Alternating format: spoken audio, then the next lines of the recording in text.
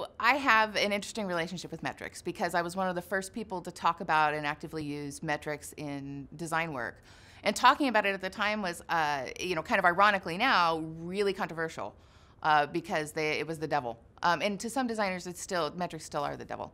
But what I've learned over time, I mean, at first, the awesome thing about metrics was it was a way for me to see what players were doing, right? In a retail game, you ship it, and you look at reviews, and maybe you see people play it at focus tests, and maybe on the floor at E3, and you talk to your friends. You kind of see some forums, but that's it, right? It's all people's impressions. And I like to say that there's two ways to look at what players do. There's looking at how it feels and the impression they get, and then there's looking at how it actually plays, their actual behavior, because what people say and what people do and what they say they do are three different things. You need all sources of input. So having that kind of direct line into behavior was really interesting to me. But I think then as an industry, we sort of took a hard right turn and went all in on metrics. And now I think to some extent we have the opposite problem in that we're looking at players as numbers now and not as people anymore, and we've lost the human side of the equation.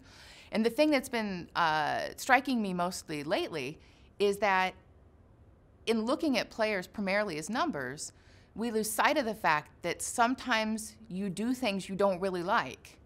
Just because someone does it doesn't mean they like it. It's a different thing. And the example that I use is we all can name a TV show that we stuck with after we kind of stopped liking it, right? We gave it 3 or 4 more episodes, or sometimes even the rest of the season, to figure out if we were going to stick with it next season or not.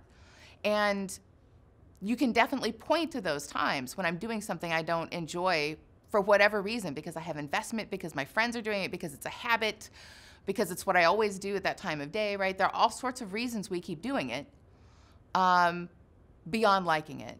And so I think metrics loses that, because in metrics, the kind of the assumption is, as long as my play pattern is roughly the same, I'm happy. And that's not necessarily the case. That just means you've developed a habit, right?